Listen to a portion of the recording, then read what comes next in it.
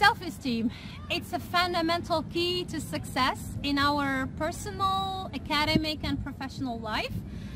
Self-esteem is essential in personal development to develop those positive feelings about ourselves and reinforce that inner strength, allowing us to persevere and weather the storms of life.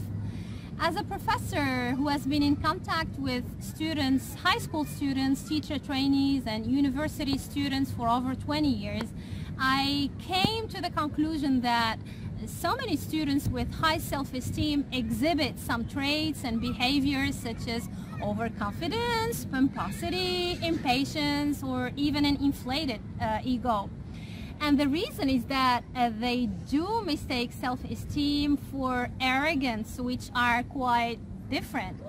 So instead of being cocky and narcissistic, a healthy self-image should be nurtured to acknowledge your potential, but modestly, without any feelings of superiority, and at the same time accept your vulnerabilities as part of your humanness. So your focus should be on that part of you that is skillful and valuable, and at the same time be willing to learn from those who know more than you. And don't dare say things like, I already know, or there is nothing new I can learn. Don't stop learning, because the day you stop learning is the day you'll stop growing, as the quotes say. And now let me share some affirmations to encourage you to keep learning. Say, I'm committed to being a lifelong learner. Learning new things brings feelings of joy and accomplishment.